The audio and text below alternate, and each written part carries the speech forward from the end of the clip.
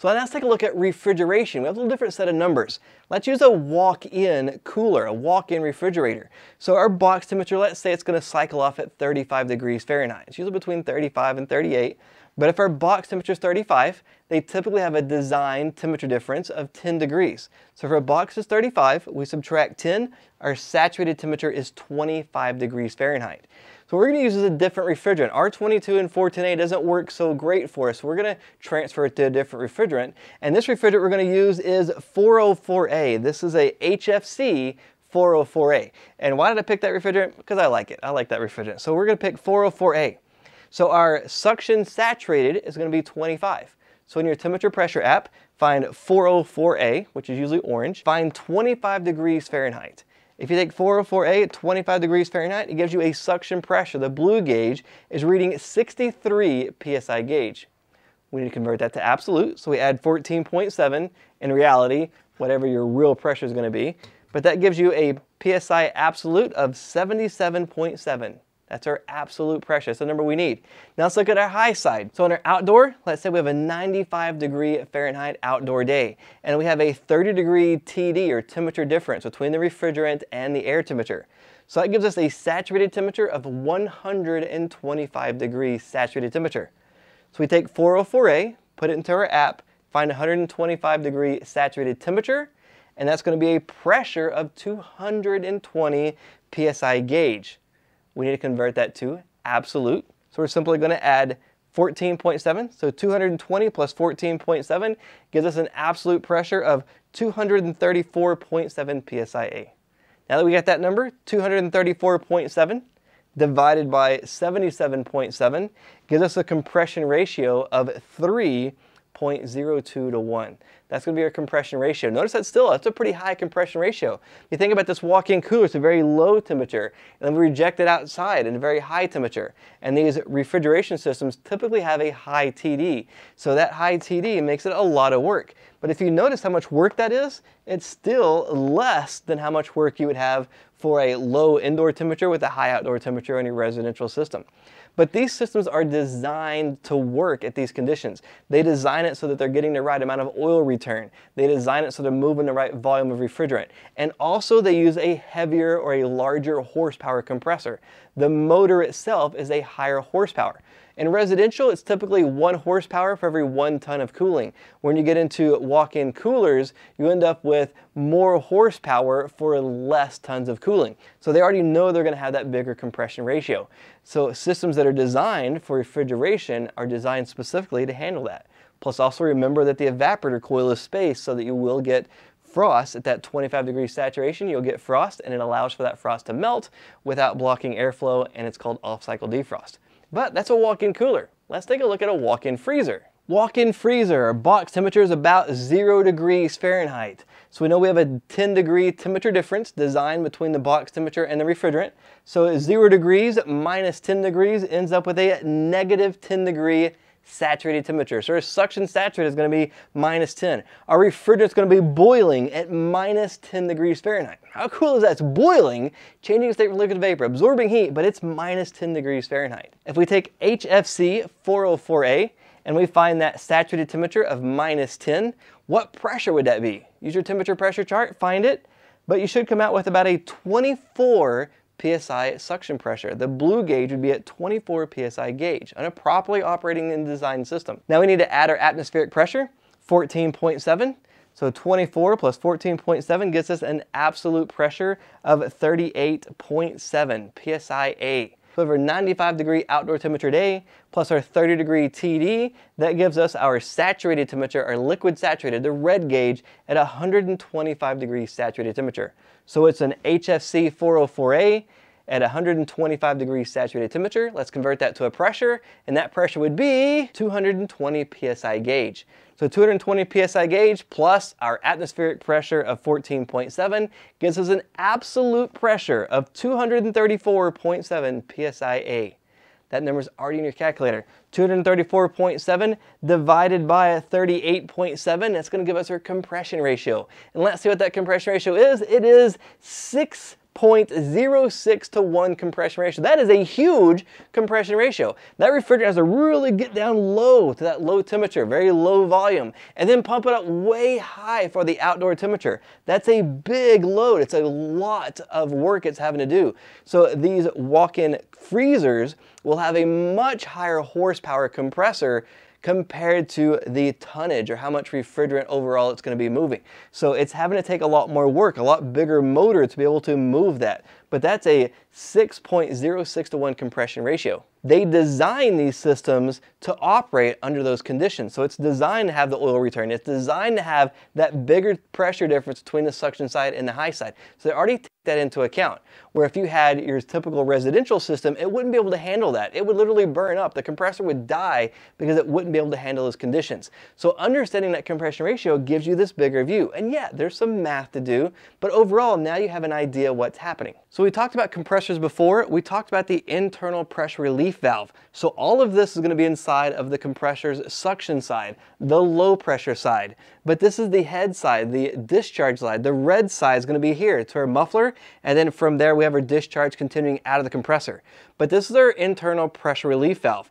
So if the pressure between the high side and the low side gets to be too great, this opens. So again, if our compression ratio gets too high, the pressure difference between the high side and the low side gets to be too great, this opens to save the compressor so we don't end up breaking a valve or breaking a piston.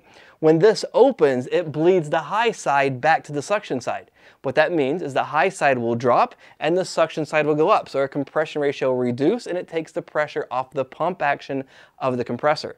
Now there's still an issue because the compressor is going to overheat. There's going to be an internal thermal overload that's going to shut down and protect it. But you can always tell if one of these is open because it's going to sound like water running or a high pressure hiss or like a big leak. It's going to be a psst noise. So when that's happening, it's not that this is bad.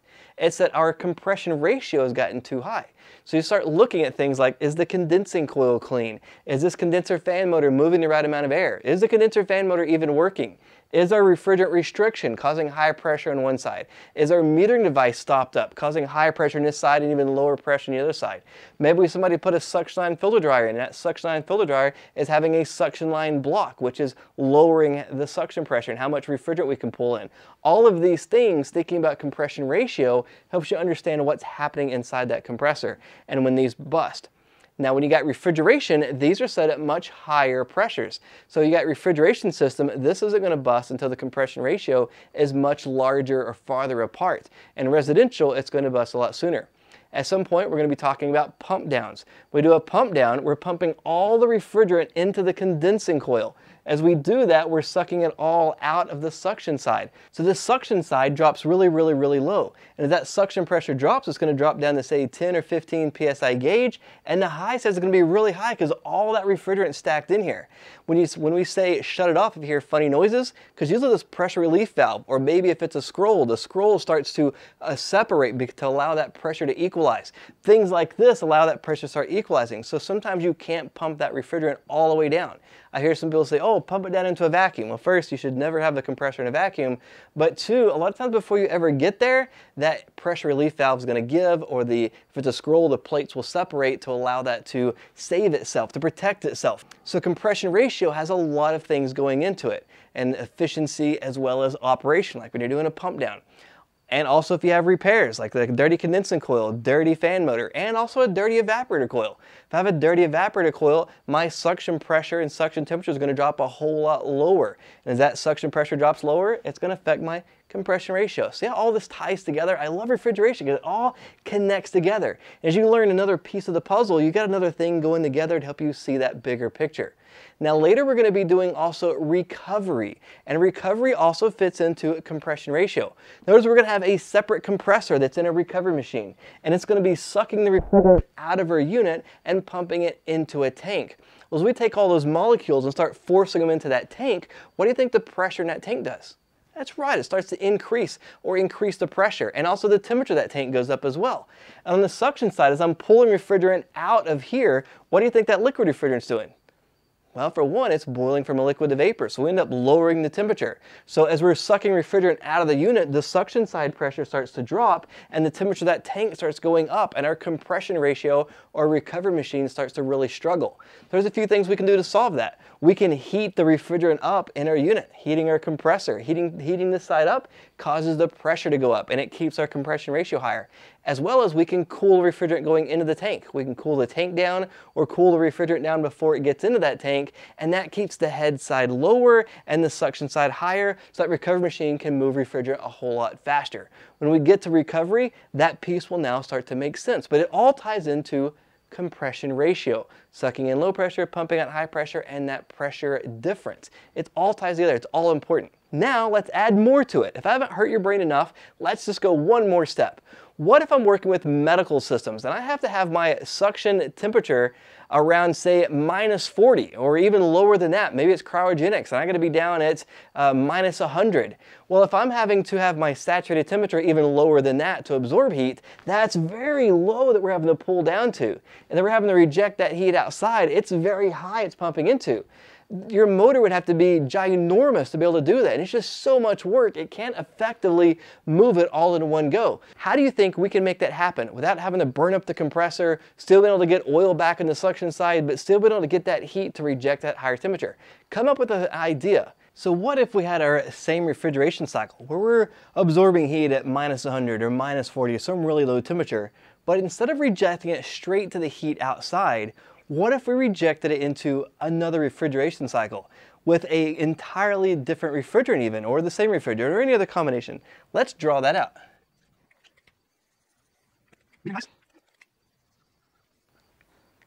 So now what we'd call a cascade system. So the refrigeration cycle here is absorbing that heat at a very low temperature, but as it's rejecting heat, it's not having to reject it nearly as high. Let's say it's absorbing heat at -40 and it's bringing it up to, say, 40-degree temperature here. Then we could take this system and absorb heat at that 40-degree and then reject it to the 95-degree air outside. So now we're able to use two refrigeration cycles and we're able to have a much lower compression ratio. So the compression ratio here is going to be normal and easy to operate, and the compression ratio here is going to be normal and easy to operate. So it's called a cascade system. We're still absorbing heat and rejecting it, but in this case I'm rejecting heat from my condenser right into another refrigeration cycle's evaporator. So I'm rejecting heat and absorbing it.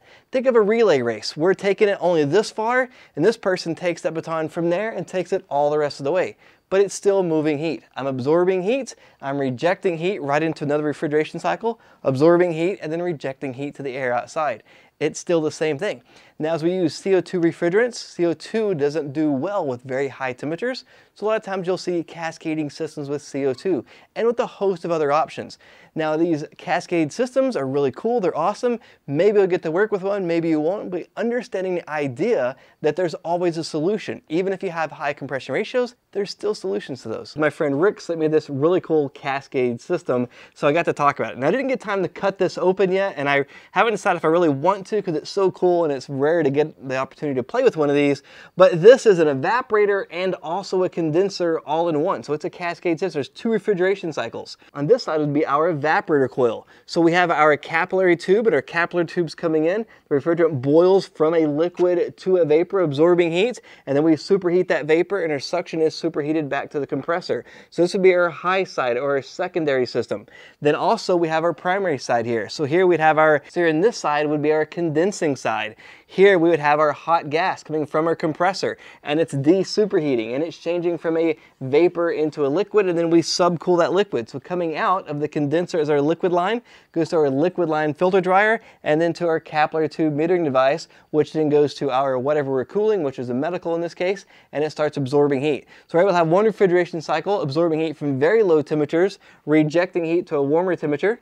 Then our second refrigeration cycle taking the heat from that condenser, putting in its own refrigeration cycle that's rejecting heat the rest of the way. So it's like a relay race. But it's really cool to have this. Can't wait to get this cut open so we can play with it. Maybe we'll show it in another video. But ideally you're thinking about the refrigeration cycle. You're thinking about compression ratio. You're thinking about all the movement of heat and different ways to accomplish that.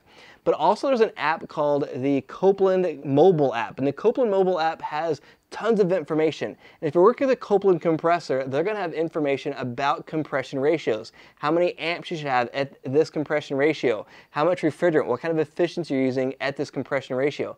And it's called a compressor performance chart. And all manufacturers have them, and they all have various different ways of finding this information, but the Copeland mobile app makes it easy to get to. Now, I don't have an affiliation with Copeland, I just like their app. Danfoss has great and tons amount of information for their compressors as well, but it has different information. What's your suction pressure? What's your discharge pressure? Here is what your compression ratio should be. Here's what your amps should be looking like, and it's in a way to really make your job a whole lot easier. Now, you're not going to be checking compression ratio in every job that you go to, but understanding the compression ratio, understanding how it makes that system work, that's what's important. And it seems to be on just about every certification test you come across. Hopefully this is going to help you, if not now, in the future, later on, as you're applying all these little Lego pieces, it helps build that together. You can see how TD now builds with compression ratio, and compression ratio is going to build into other things we're going to talk about in the future. Key point is, never stop learning.